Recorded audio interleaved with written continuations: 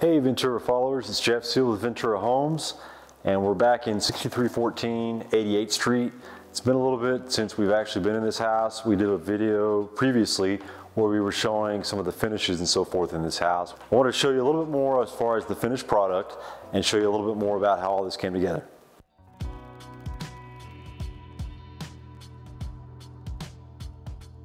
So we're really excited about how this came together with the countertops and the paint colors and so forth. You know, obviously we're doing a black and white theme with this, and we've got these really cool leathered granite countertops which are black. We also did the black faucet, black hardware. And one thing that we also did is where we came in and basically did all of the base cabinets in a black paint and did everything else on the top in white. Another really cool thing is this backsplash. So this is actually a piece of quartz, which is called Monaco. We actually use this on the backsplash here behind the ranges, so it's got a lot of natural movement to it. And we also did it on the fireplace, and we want to show you that as well. So we'd mentioned the fireplace, and this is actually a quartz which is matching the quartz that's on the range, and you have all this really cool natural veining. So it's almost like a work of art. That's what's so cool about it. And one thing that we did, and it looks really cool, is how we actually vein matched all these little details as far as where we have it kind of going into the firebox. And you can see all the veining and so forth, how it all matches up. Really cool. It's, like I said, almost like a piece of art. And we also try to add this little black detail around that to kind of picture frame it. And then we have this really cool deep mantle that you can basically set stuff on. We do have it wired for a TV above.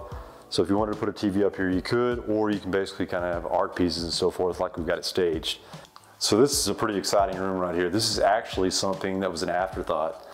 You know, people always ask us, you know, how a lot of this stuff comes together, and originally this was actually going to be a part of the master closet, and there was going to be a little closet right here off of the living room. And when we framed the house up, we actually saw this really cool space and thought this would be a great place to put an office. And so we decided we were going to make a little home office, since it's so popular to have that right now with everything that's been going on in the last 2 years, and have this really cool desk that follows the radius of this whole space, and put a bookcase in here so you have plenty of storage. It's got this really awesome door, which is an oak door that you can shut off. So if you are using this as a home office and you need the privacy and so forth, you've got it right here. It's probably one of our favorite features of this house, even though, you know, it's kind of a small space. It's really cool to see how all this came together, knowing that it wasn't even originally planned for this house. So definitely wanted to show you all this. As I mentioned before, this house is based upon a black and white theme. The exterior, the interior, we've used black and white paint. We have the white painted brick on the exterior with all the black trim, black doors, and then we carried that same theme into the house. So we have white walls and white trim, and then we did the black cabinets and doors throughout the house pretty much. A lot of black beam work, and even some really cool details with the stain work. So we actually picked a specific stain for this house, which is kind of this gray color that we put on all the oak.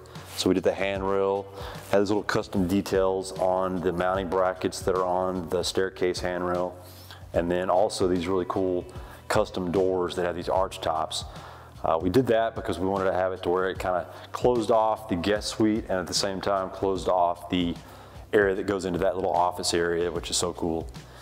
One thing with this house also is it's got a pool, and so we're going to show you some features of that and this really cool pool house. So that pool house is actually kind of something that was an afterthought as well. Originally it was going to be just kind of an outdoor loggia / covered patio, and after seeing it all come together, we decided to actually make it a true heated and cooled pool house area. So we're going to show you more of that in future videos.